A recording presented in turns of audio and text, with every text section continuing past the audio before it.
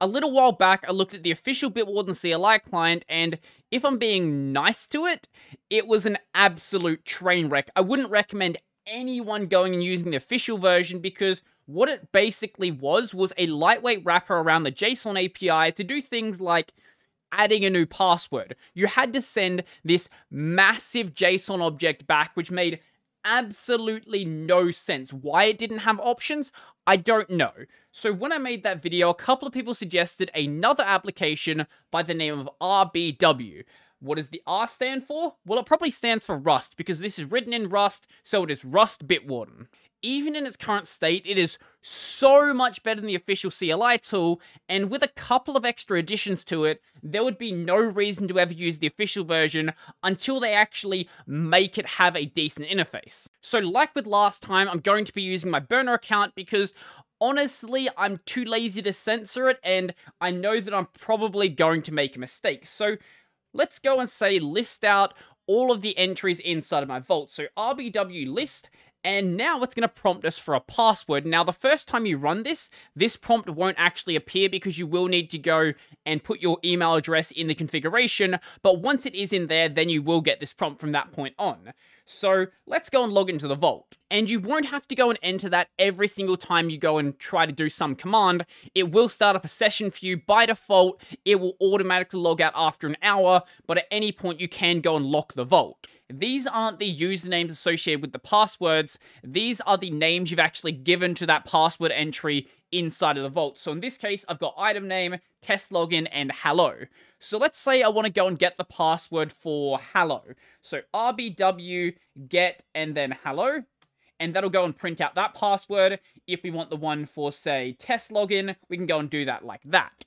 Now, one advantage of having that password in a separate pin entry rather than actually writing it out inside of your terminal is now you don't have that data being stored inside of your terminal history. So if you accidentally go and upload it to GitHub and you still have it in there, or someone else just, presses up a couple of times on your terminal, they won't then suddenly go and see your password. Same with this one right here. We don't have to go and actually put any private information to get the password back out. And if someone tries to run this when the password vault is actually locked, then they won't be able to get anything from it.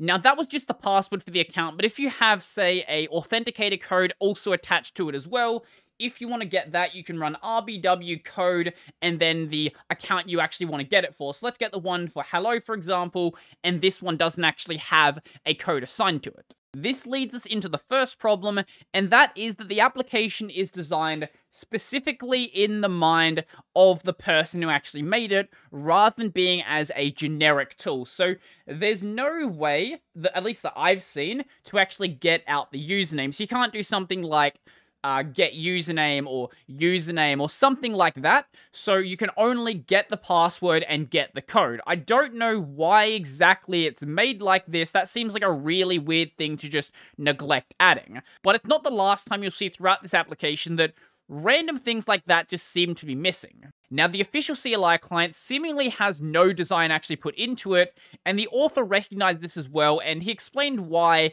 he actually made this application. What he said is that the official application requires passing around temporary keys through the form of environment variables or passing them as extra options to the command. And this is really inconvenient, as well as obviously being very insecure. And to basically avoid this being the problem, RBW manages these keys inside of a background process similar to something like SSH agent and GPG agent, which makes it very easy to work with this across multiple terminal instances. That's enough explanation. Let's go and add a new user into the database. So to do that, we can use the RBW add command, and if we go and run that with the help option, you'll see a couple of things you can actually do. So let's go and run RBW add, and we'll give it a name. So the name is going to be test1, and then we can assign a username to it as well. We'll call the username Brodie, for example, and let's just go and run this. Now, the password for this is going to be the first line in the file, and this editor is going to be defined by whatever your editor variable is set to. So let's go and set the password to this is a password, and then every consecutive line after that is going to be stored inside of the notes section. So note whatever. We'll just put a bunch of junk in here, and let's go and save this now, and give that a second. It should go and add it to the vault. So if we go and run RBW list again, we'll see we now have a new one in here called test1, RBW get test1. As we can see, that is the password. However, if you're using something like Bitwarden, you probably don't want to write your passwords out by hand.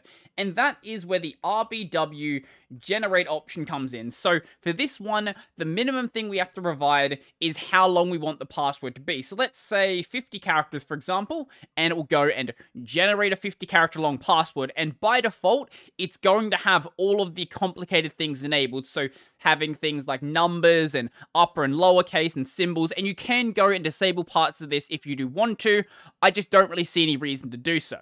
If you want to, though, you can go and use no symbols, non-confusables, and only numbers. Now, only numbers, I wasn't really sure about the point for, but I was thinking that if you want to generate a PIN number, this one actually could be useful. The problem I have with these is there's no consistency in the way they're actually named, so no dash symbols, no space, confusables, only numbers. Stick with one style and go with it. I don't really see the point of passphrases inside a Bitwarden, but we can go and generate them as well, and that is done with a really weirdly named option. That is the -- diceware option, and this does have to be before the options, and the length is going to be the number of words to actually use. So let's go and use, say, 10 words. And as we can see, that is what it's going to generate. And the separator is always going to be a space separator. There's no way to actually configure that. Now, we can generate a password and also go and make a new entry as well. And that is pretty simple. So RBW generate. And then from this point, we need to include the length that we want to make it. So let's go and make it 50. This time, we're not going to do a passphrase. Then we have to include the name of the entry. So password test, I guess we'll call it, and then we have to go and set the username. So I'm going to make the username, I don't know, it doesn't matter because we won't actually see it, and let's go and generate this. So it's going to go and output the password, but it's also going to go and make a new entry for us. So RBW list, as we can see, password test is right here, RBW get, and then password test. There is the exact same one we saw here. Now, it probably shouldn't output this to the terminal. It should probably just go and make the actual user and be done with it, but that's how it works. We can also go and edit a password as well. So RBW edit and then the name of the entry we want to use. So let's go and use, say, hello, for example. And let's go and, I don't know, get rid of, this half of it. Go and save it. It's going to go and update the entry. And if we go RBW get hello, as we can see, now it has the shorter password. As with before, those extra lines can also be used to add notes to the password entry as well. Now, I'm not really sure when you would use this, but we also have an RBW history option as well, which lets you see the password history for any of the entries inside of the database. So let's go and look at the one for hello, for example, because we know we just changed that. And at this time right here, it had this password here, and then when we go and change the password again, the password we just set before would then be in this list. Now, because I'm done with this user, let's go and get rid of it. So we can go and run RBW remove, and then the name of the entry. So in this case, it's going to be hello, and make sure you are certain about which one you want to remove, because it won't go and confirm anything for you. It's just going to automatically go and do it.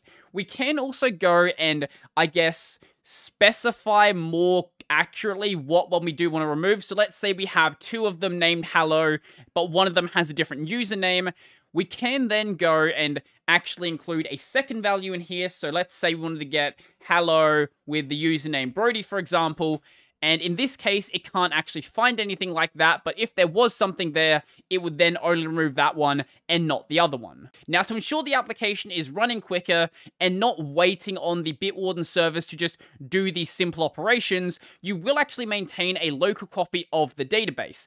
And if you want to go and get rid of that copy, all you need to do is go and run the RBW purge command. This won't go and affect any of your passwords, assuming that all of your passwords are actually synced with the remote database. All it's going to do is remove your local ones. And when you do actually do this, it will also log you out of Bitwarden as well, so do keep that in mind. If you are ever unsure if your vault is actually logged in, what you can go and do is run the RBW unlocked command with ed on the end, and that will actually go and check that. Now, because it's succeeded, that means the vault is actually unlocked. Let's go and actually lock the vault with the RBW lock command and rerun the same command again.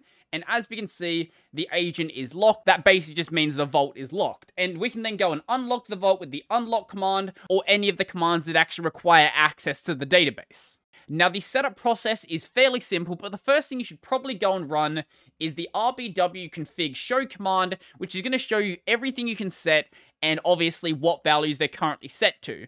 The only thing in here you really need to mess with is the email. Everything else is perfectly fine at their default values. So to actually go and set that, what you can do is RBW config set and then the value you want to set, so email, and then the value you want to set it to. So I'm going to set it to something garbage, like say this right here. And if we go and run the previous command again, as we can see, the email is now set to that. Now, the base URL is what Bitwarden server to actually connect to. By default, it's going to connect to the main one. If you don't know what you're doing and don't have one set up, just leave that at null. The identity URL is the same thing, but for the identity server, once again, if you're not running your own, just don't bother touching it. One thing you may want to touch is the lock timeout. So this is going to be in seconds, and this is how long to wait to actually do an auto lock. By default, it's set to 3600 seconds, which is 60 minutes, but maybe you want to have it at 10 minutes or 5 minutes, in which case just go and set it to that value. And then the pin entry is the application we were using to actually enter our password. By default, it's set to pin entry, and if you're using the GNU tools, you will have pin entry installed. It's one of the default applications, one of the many you probably have no idea about, but it is going to be there. So if you're not using them, I guess there's going to be some alternative you'll have to find instead. Now, I'm not really sure why usernames have sort of been neglected out of this application, because if they were there, this would be such a better application, because I don't know about you, I don't use the same username and same email on every single service I use, and I want to know which one I actually have associated with that specific password. That seems like a really useful piece of functionality to me. You can search with usernames, but not editing them or getting them. I don't really understand what the deal is there, but I don't expect the author to ever actually fix this, because he says that the application is feature complete, and because of that, it makes it much harder for me to actually recommend for someone to use. We sort of have two extremes here. On one side, we have the official Bitwarden CLI client, which is incomprehensibly difficult to use for seemingly no reason, but does basically everything you could ever want to do with Bitwarden. And then on the other side, this is a really simple application to use. It has, you know, the standard sort of design you'd expect from a CLI application, but it's missing some basic features that you really would expect to be there. I don't really know which one to recommend. I think ultimately, no matter what you want to use, if you're using Bitwarden from the command line, you're pretty much just losing. Let me know what you think about this application in the comment section down below. I know there's a couple of people who watch this channel who actually do use RBW, so let me know why you use RBW. So I think that's going to be everything for me. Before I go, I would like to thank my supporters. So a special thank you to Joachim, Donald, Michael, Andrew, Nathan, David, Will, Brennan, Chico Bento, Jamie, Joseph, Mitchell, Peter D, Stephen, Tony Tushar, and all of my $2 supporters. If you'd like to go support my work, there will be links down below to my Patreon, Subscribe Star, Libra all that sort of stuff. I've got my podcast, Tech Over Tea, available basically anywhere, and then this channel is available on Odyssey and BitChute if you like to watch on a platform that isn't YouTube. So I think that's everything for me, and I'm out.